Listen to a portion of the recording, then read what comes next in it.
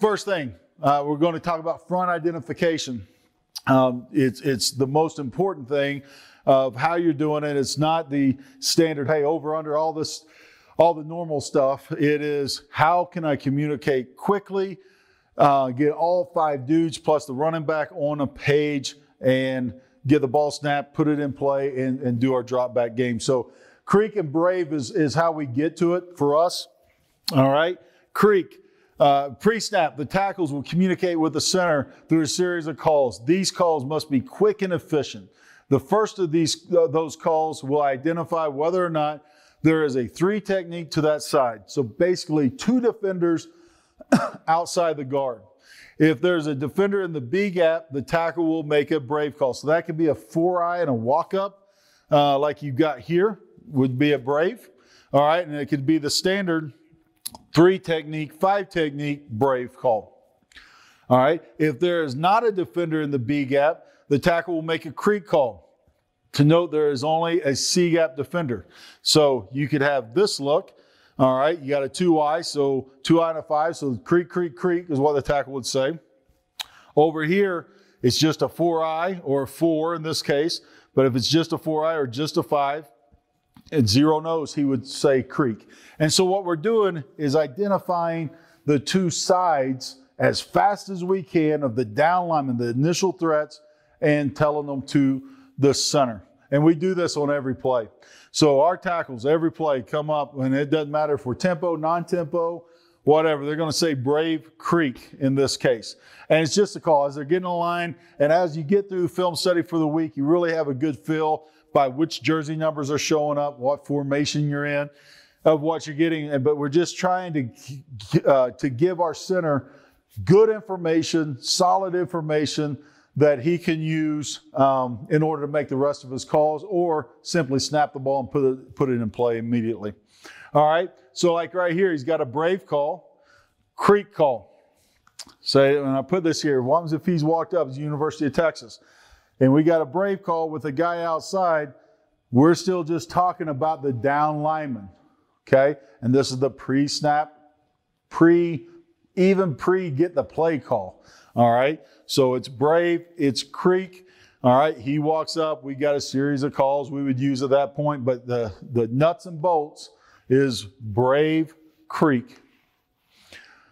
Here we are versus Iowa State. Once again, you got a Creek, Creek. So now you know you're in 3 down. Now you know in this case, now you look at the backers and see how many backers you got and all that stuff. But Creek, Creek, immediately feedback for the center, which allows him to have his eyes up to safeties and to linebackers and all those things, which is invaluable. Okay, here we go. We got Creek, we got Brave. 4-eye, stand up, rush backer.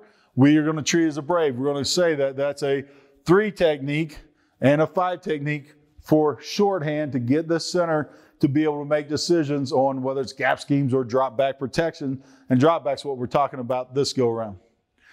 Okay, here you got Brave, Brave. So 2 defenders on the line of scrimmage. That is 3 technique and wider. All right, so or actually we'll start really head up and wider. So Brave, Brave. All right. First thing I want to do is just talk to you about our slowed down protection, kind of the generic, all right, how we're doing things. So if we say 60 pro, it's putting our back to the right. What we're doing is taking 4 down in this case, because we see that as 4 down. All right, we're going to ID what we declare as the mic, and now the tailback's reading 1 to 2. All right, and I'm sure that's nothing different than what you do. I just wanted to show you the basics of our protection and then let it grow out from here, okay? So here we've got 60 Pro.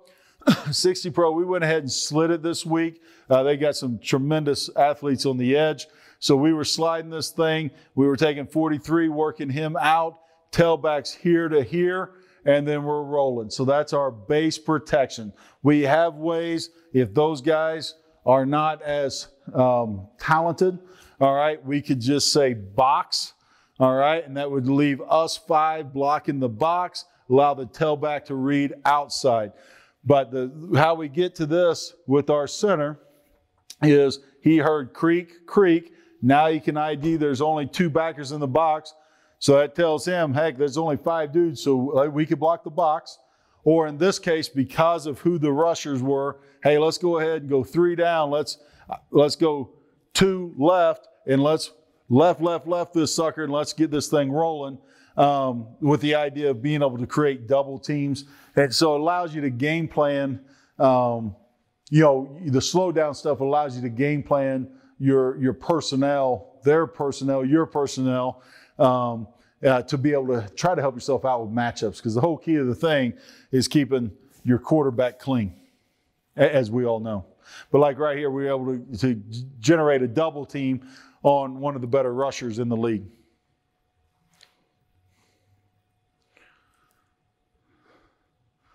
Okay, same deal. We got 60 pro. Okay, we can go 3 down, take 34 out, which is what we're doing here. We got Jack closing space, allows us to get really 2 double teams, and then we're just placing our right tackle who's got potential for a chip help on the way out. But this is allowing us to create double teams on a 3 down, which we like to do if given the opportunity, and depending on how much pressures and stuff you're anticipating out of the guys. Okay, here we go. Once again, we go creek. This one is 61, so it's telling us going left with the tailback's ID. All right, without a doubt, because the center sees 2 defenders down, he is going to go 3 down. He's going to collect 35, and basically it's going to go, we're sliding right, leave the tailback 1 to 2, and he's out of here. Okay, slowed down, ID'd, ID'd stuff. Now, unfortunately, a lot of our signals from our center, we have multiple signals. We just, we do a good job of not having them show up on tape, so we don't have to change those week to week.